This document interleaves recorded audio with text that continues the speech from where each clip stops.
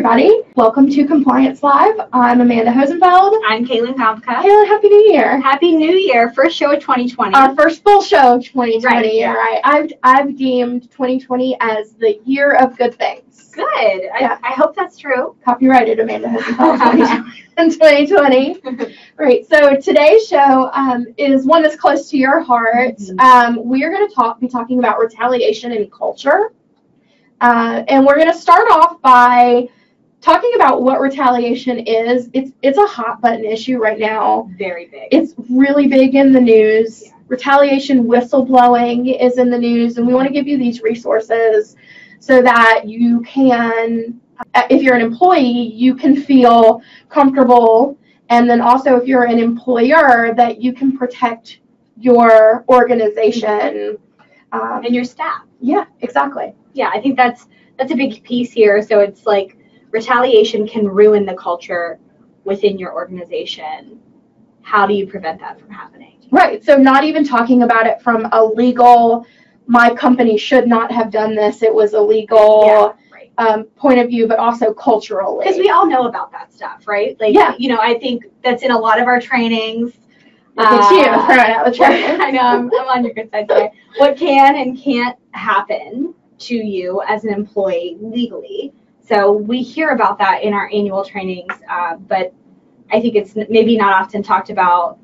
There is some subtle retaliation that can go on too, just on like coworker to coworker level that's not necessarily like legally protected. Right. That can ruin a workplace. So I worked in a company one time where we talked a lot about what you can do or cannot do versus should or shouldn't do. Great comparison. Yeah, so you cannot retaliate against somebody for any kind of discriminatory or diversity or equal opportunity kind of commission. Right. So like religion, ethnicity, anything that has to do with like if someone refused any sort of sexual advance. Right, any kind of harassment. Yeah, you can't retaliate against them because they didn't let you like brush on their shoulder. Exactly, but you also, on the other, that's the can and can't, right? You can't retaliate against anybody for bringing up those concerns, but you should not retaliate against anybody for bringing up any concerns. I think that any reporting mechanism an organization has, whether it just be kind of an open door policy with the HR department or management, or something as helpful as a hotline or an online reporting source, can be like the reputation of that reporting mechanism can be destroyed through one bad example or like one bad story about retaliation. Yeah, and it doesn't even have to be like hit the legal definition of discrimination or harassment. It's anything. Yeah. So just to clarify things, retaliation can include any negative job action. So some examples of that are demotion, discipline, firing, salary adjustments, or like a shift reassignment. Those are examples of a negative, purposeful job action. And we were talking back and forth. Those are really drastic, obvious examples. Other people see it happening. Exactly. But retaliation can also be really subtle too, right? And you were telling me about example in the hotline that you experienced. Yeah, we hear about retaliation a lot within the hotline, just different calls within the different industries that we service. So an example, this is one that I've even heard like multiple times, but broad example within the healthcare industry, say that Tammy had to call off because her son was sick one day.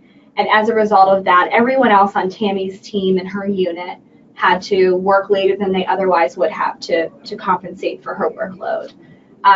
When Tammy returned from work, or from her leave with her son back to work, she noticed that like the environment of teamwork that her team used to have for her and with her was gone, whereas normally her team would maybe like watch out for her patients if she was helping out. Answer some call bells. Yeah. They were ignoring all her patients' call bells and, you know, didn't answer someone's request for a juice or something, like making her job harder than it was before she called out. Right. So making the work environment noticeably uncomfortable for someone. Yeah. And I think that's subtle. Maybe management doesn't see that. Like, as a manager, I would see if a scheduler made Tammy work on her birthday. But you might not see somebody like a click, right, or something as a manager. Well, depending on, you know, your organization and how many people are in it and how often you're in the office. But I know that Nick, who's been on the show, who's my direct manager, he wouldn't see if a couple of people told employees not to talk to me for a day because I had, you know, made their job inadvertently made their job a little bit harder. And like, while super observant, Nick is super observant. Like, I think that is just so subtle and based on individuals that like it'd be hard for him to tune in on that. It's not like, you know, somebody messed with my pay or, you know, took some job responsibilities that are mine away from me. Noticeably changing your role. Exactly. So I think that these subtle things probably happen quite often. And from the employer's perspective, someone in compliance or HR who, you know, should be and is looking out for these things, those are the hard ones to find. Yeah, the subtle, covert ones. But they're the ones that really ruin employees' perception of their workplace. I mean, of course, if my pay was decreased in retaliation, that would make me very upset. It would ruin things. But it's, I think the personal relationships are really important to protect and preserve too. But a lot of retaliation happens within them. Yeah, and it makes because your culture can change with subtle, like, shade like that. It makes your company, or can make it, an uncomfortable place to work, which changes the ethos, and it changes the way you might not see it, but it affects outward like a ripple. Like, it affects the culture as a whole, and that's why acting on retaliation or reports of retaliation is so important, so that people don't see your culture as like toxic. Yeah, exactly. And I think that's a good thing you bring up. You might not see it right away, but you will see it eventually, and then you'll wonder how it happened. You know, so like, for example, we do very regular employee satisfaction surveys here. Yes. And within that, we talk a lot about culture, of course, because it's very important to us. But we talk about peer-to-peer relationships, like how well do you think things are going within your department and stuff like that. So maybe like quarter to quarter, you're going to, because of something a little more covert, retaliation, you'll see this decrease in kind of the peer relationships sector. And you didn't see it happening. So like, why did we just decrease 50% in this area? What are we doing wrong? Last quarter, everybody loved our culture and our peers and, you know, working together. And this quarter, you know, things are really bad. And I think that, I know that we're kind of segueing into like, well, what can I do to make sure this doesn't happen in my workplace? Taking the pulse of your company's culture is important. And doing that often, I think, is even more important than, of course, like, do it at least annually. At the very minimum. At the bare minimum. And maybe not company-wide, but even like team-wide. Like, if your company does an annual survey, hey, great, that's one more survey than some companies do. But even on small teams or within divisions, if your company is not doing it, you do it. That's right. And I think that's a fantastic point, because culture is not just company-based. Like, you can have a company culture, but also have a divisional culture. A team culture. Yeah. Like, maybe, you know, I work on a really small team of 3 people, just like my immediate position. So our culture is very special and unique, even in comparison to our company-wide culture, which is really like well preserved and protected. So do your culture pulse surveys. if you're just a manager and you want to make sure that you're like handling your team's needs, do them just for your team and do them quarterly. Like if you could do them quarterly, that's great. But make sure that your teams, your divisions, your company as a whole knows and understands that retaliation is not going to be tolerated. Right. That you can't make somebody angry and then they take it out on your work. Yeah. I think we hear a lot about retaliation again in the hotline. So oftentimes our callers are very scared. They're scared to share this information with us. We hear a lot of like, well, what if Tom finds out, he's going to fire me?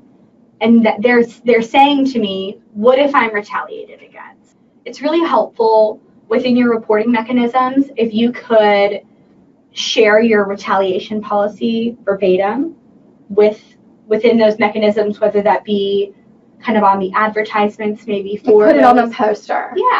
Either like here's where you find the policy, or just even if it's a simple sentence like we don't tolerate retaliation, or maybe it's the full policy. That's what ours is. A compliance line, it's the full policy. Yeah, but it needs to be there. So make it, listen to me preaching about policy. Did we change places? Right, today? We did. What is this? I should be on that side of the table. Right. But that one is so important. Make sure your hotline has it. Make sure it's on your online reporting. Make sure it's in your policy book. Like maybe over 10 pages, just layer it in there.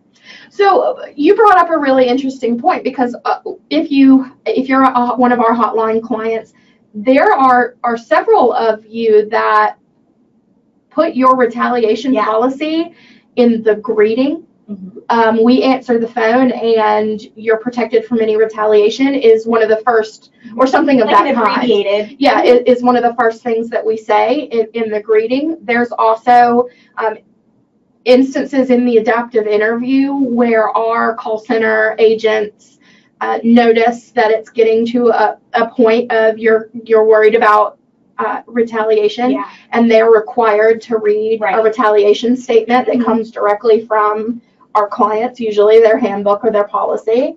So we see that a lot. And I think even if we're not required to read it, because a lot of our clients do say, read this in the beginning of every call. We want all of our callers to know in full detail we don't retaliate. Having it there as a resource for us or for your hotline vendor staff to use is really helpful, because it just helps show the caller that the organization cares and that the organization appreciates them doing the right thing and takes their concern seriously. Right, and it gives the caller a sense of confidence in the process. Because a lot of times we hear like, well, they're not going to do anything about this anyway. I don't know why I just like jeopardized my job to tell them about something that they probably won't even handle. Right, they're just going to brush it under the rug. Yeah, so the more verbiage that you can provide to give them confidence, it's helpful, and I think that it positively contributes to your organization's culture and how your reporting mechanisms are viewed. So we talked about having it posted. We talked about we say it, or your hotline. We suggest that whoever you use for your hotline, gives that information. Are we overemphasizing this, or can you overemphasize a retaliation policy? It feels like, from a cultural standpoint, it necessarily could be a good thing, right? Yeah. We want you to know that whether you're looking at your work ID card, whether you're, logging into your homepage for the first time and it pops up, that our company is serious about protecting our employees. Mm-hmm. And so like we have like a saying here, compliance line cares, and that's not just compliance line cares about its clients or who we serve and protect, but about our employees as well. And the fact that we talk about retaliation a lot kind of proves that, helps us live up to that value as an organization. It's not necessarily a scary thing. No. That we have this available and advertised for our employees. It's more like a comfort thing. Yeah, instead of like, I better mind my P's and Q's because someone can tell me and they won't get in trouble for it. Just like if I need help, I can get help, and I will not get in trouble for asking for help, you know? But I can see how an organization or someone, a manager, someone kind of like deciding to or how to distribute this retaliation message could think, well, we don't want to, lead people into thinking that we're going to retaliate against them by like talking about this retaliation policy thing. That's not often how I see it received. Right, yeah. When it's provided. And I'm about to like blow your mind, segue into this thing, but it's also all about how you train it. Oh, is it? What? It always is.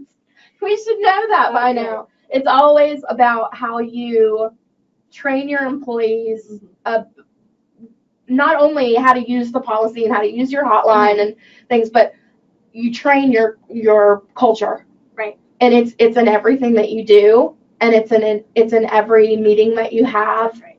Every interaction. Every interaction with every peer or manager or vendor. And if you are training culture as opposed to this specific policy piece of information, then it becomes a part of your company. That's right. And then everyone just knows that it's there to comfort you. Yeah. We were trained to be empathetic. We were trained to, care. We were trained, we were trained that my company is not going to retaliate against me and give me a really bad shift because I had to call out with a sick child. Right. And I think like outside of policy and training, how your organization can, make people feel comfortable about not being retaliated against for sharing something important that's going on within the organization that could potentially harm it, would be to have a way for them to report it. Yes. They need to know that you don't just want to hear about the time fraud, that you want to hear about the retaliation too. That's a great point. Like if you see something, say something, obviously, but if you say something and something else happens because you said something, don't put that on a poster because it wouldn't, it doesn't flow. But the company should want to know about that too and should want to take action on that. So let's talk about a little bit about what a company can do if an employer receives a retaliation claim. So what does that look like? I get a retaliation claim on my desk in my inbox, however it comes in. I think the first thing you should do, and this sounds so silly, but take it seriously. Yeah. So don't play it off just because, in our early example, she was upset that her teammates don't have her back now and they used to. Well, that's still retaliation. It's not something that is legally protected, but it's impacting this person's day-to-day. And what are the results of that as well? Is there, if it's a nursing situation, is there an effect to the patient? In this specific situation, there very well could be. What if that patient then wasn't called on in a timely manner? Of course, it's going to go back to that individual because she's in charge of them, but you could have prevented that by promoting a workplace culture of inclusion and teamwork. Right. We have a very similar here. When our call volume is really high, we all pitch in. Yep. And it's a very similar thing. If you're not pitching in because you're trying to punish somebody who, ate your sandwich accidentally out of the refrigerator, those things are never ever good for culture, and ultimately they're never going to be good for business either. They harm culture your first. Workplace. Yeah. Right. Ultimately. So I think take it seriously and investigate it. I'm a firm believer in claims should always be investigated.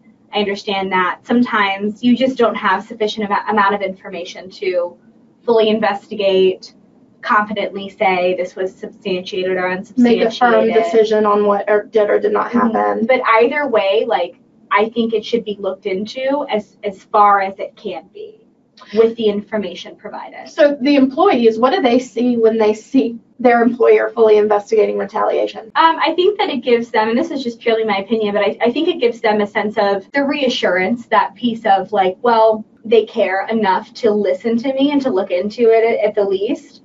I think that human nature, people aren't satisfied when they don't get the result that they want. So yeah, but I think to some level it shows employees that, hey, we care about you enough to make sure that like maybe this doesn't happen again. I don't know if you can give that sense of reassurance to an employee, but I think ultimately when you give some vague results of the investigation, I know not many details can be shared, but like maybe here's an action plan. We're going to make sure like we can at least assure you this and this won't happen again. It gives them some comfort, some sense of security. Yeah, and I think from an employer standpoint, you can be general about policies and announcements. Hey, just as a reminder, everybody, this is our harassment policy. This is our clean lunchroom policy. Just to make sure everybody's all on the same page, we like to give these. It doesn't have to be targeted. You don't have to say why you're sharing. We got a report that said that somebody, scheduled. Because like that could be retaliation. Exactly. It's a purposeful act that caused harm to somebody's work environment. Mm-hmm. So, think about those things. Put out general policies and statements as reminders. No targeting. Right. Regularly. Yeah. Not as a result of something. Yeah, exactly. Not always as a result. Always remind people of your policies, obviously, but your values as well. Your values and your training. And then I think, so just like as a final tip, those HR professionals and compliance professionals who interact with employees and actually get to speak with them, saying when you're done hearing their story, their issue, their problem that they're sharing with you, telling them, if you're retaliated against, please tell me. Just saying those words makes them feel like they'll have a place to turn if something happens to them. Absolutely. Yeah. And then they're more likely to tell you about it if and when it does. I'm excited to be back. Yeah, me too. For the new year. 2020. Like, this is a heavy topic to talk about because it is in the news. It's pervasive. It's always going to be top of mind. But I think it's a good one to start everybody's new year off. Yeah, right? Be kind to others. Yeah, be kind. It's a good message to start the year off with, and just because it's not legally protected doesn't mean it's not harmful. Right. So, really cool news, Kaylin. While everybody was out for vacation, we figured out how to do like video conferencing and guests and all sorts of things. Yeah, we can have friends on the show. We can have friends that aren't even in this room on the show. Cool. Yeah, people can webcam in from another computer. Oh, they're in for a treat. Right, yes. We're in for a treat. They're in for a treat. So we're excited. All of that to say that we've got some great shows coming up. I would absolutely be remiss to miss saying that Mark from accounting would like everybody to know that this podcast is sponsored by Compliance Line. We thank Compliance Line for offering this platform to bring you valuable compliance and ethics information. We are all over the place. We are on Twitter at Compliance Live, and we're on Instagram, Facebook, LinkedIn, and now YouTube at Compliance Line. So check us out. We got a ton of content just scheduled just to come out. Firing at you. Yeah. So did you see Calvin was on our show earlier? I missed it. You missed it. You missed Calvin. He talked about the Australian whistleblower laws. I hate that I missed it. We've got some cool episodes with our SDR Bria Washington. Whoa. She's upcoming, and we even have we filmed little things, some need to know information about some long-term care facilities. So changes. Keep an eye out for those episodes. You said we're all over the place earlier, and I giggled because I thought you were going somewhere totally different. Where did you think I was going? Like, we're scatterbrained and that too, all over the place with our show. But we are all mentally all over the place, but also we're social media-ly. all over the place. All over the interwebs. We're on the Facebookagram, Twitter. Yeah, right. So follow us there. Please like and subscribe. We appreciate your candid feedback. I'm Amanda Hosenfeld. I'm Kaylin Compton. And stay compliant.